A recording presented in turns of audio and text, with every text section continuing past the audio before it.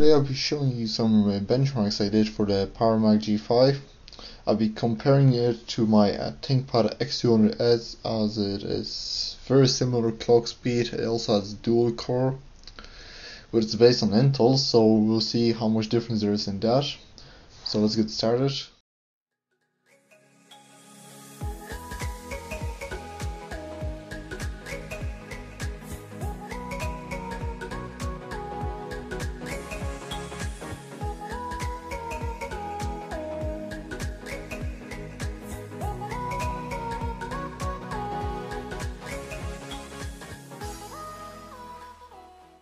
Yeah, that's the results for the PowerMac G5 benchmarks. As you saw, the PowerMac is not even getting close to an old Core 2 Duo laptop machine, which is kind of disappointing, but what would you expect? There's a reason why Apple stopped producing machines with a PowerPC, because they were just getting too slow to be actually usable at the end of the day.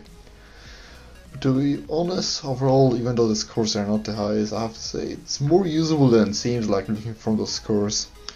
Those scores seem very similar to the Raspberry Pi in some cases, and I have to say the Raspberry Pi 1 is definitely less usable than the PowerMac G5, so I wouldn't say that you won't be able to use it. As I said before in the previous video, you could definitely use it for video playback and some basic internet surfing, but not really much.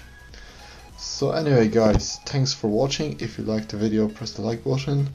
Remember to comment below the video and subscribe to see more of my videos. Thanks.